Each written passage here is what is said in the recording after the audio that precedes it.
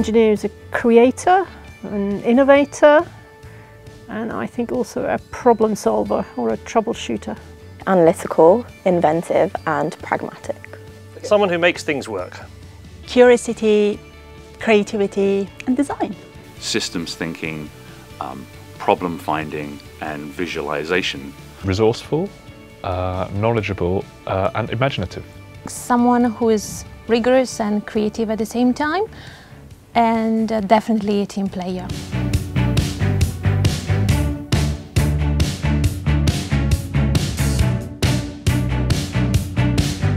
How I would describe IEP would be challenging, original and a thought-provoking programme. Interdisciplinary, innovative and collaborative. Real-world skills. Activity-based learning. It's one of the most challenging, most rewarding programmes that anybody, I think, can take part in. Student-focused, it is innovative, and it's also fun. The IEP is unique, it's challenging, and it's exciting for everyone involved.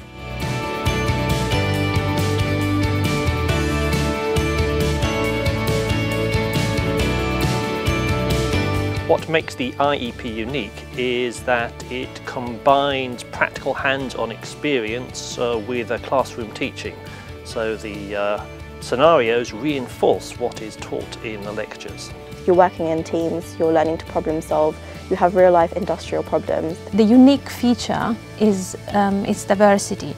The diversity of topics learned, the wide range of applications students learn, and something I would like to see more of, hopefully in the future, the diversity in the students' population.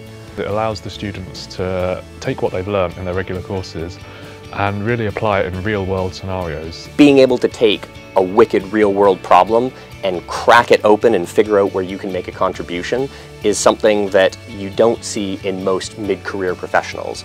And yet the IEP program, through the first 2 years of the program, is developing exactly that skill set, creating unique graduates with skills generally considered far beyond an undergraduate education. The types of people that produces are really fit for the challenges of the modern world.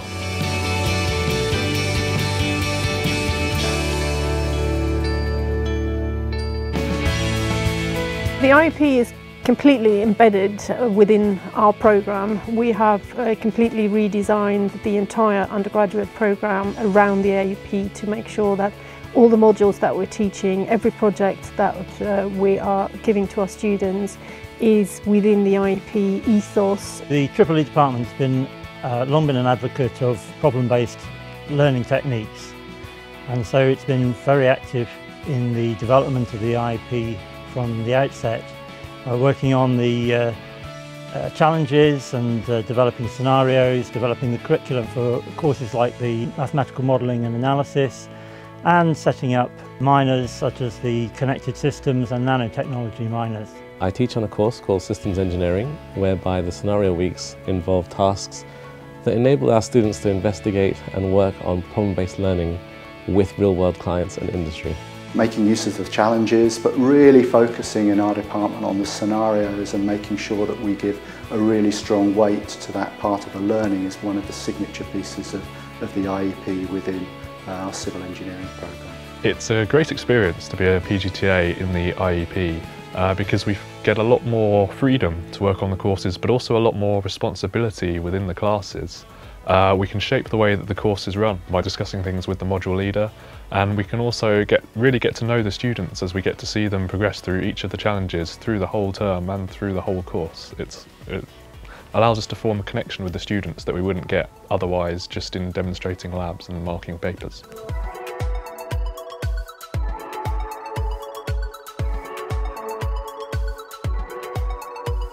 "5 days isn't a long amount of time, so you're expected to be able to present something by the Friday.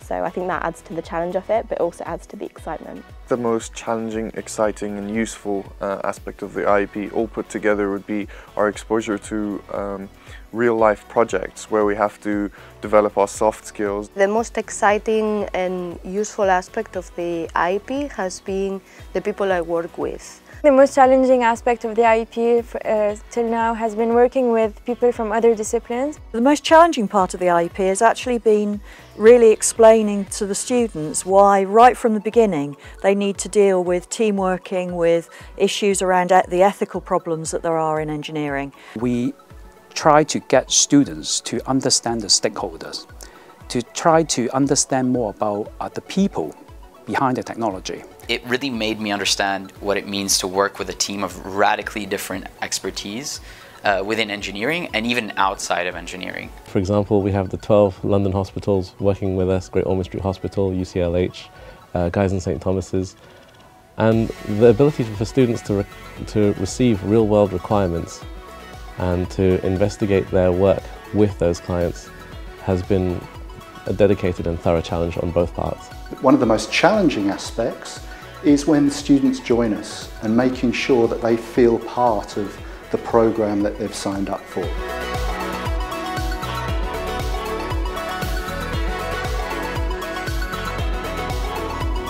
IEP students are different in the sense that they have the technical knowledge, but also they have enough practical experience such that they are not scared of having to apply things into a context. They are more versatile, they're definitely better at communication skills. I think they have a stronger identity, and I think they also know what's their role in society.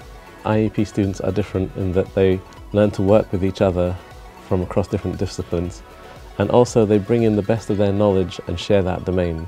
Their ability to work together, to cross disciplines and come up with things that are a little bit different ways of thinking, ways that for the future hold them in really good stead in industry and for their chosen careers. And the feedback we're getting from employers is that that depth and breadth of very practical experience is providing them with the skills that they need for those demanding roles. The skills that the IEP students are getting puts them in a position to be those sort of engineering leaders of tomorrow.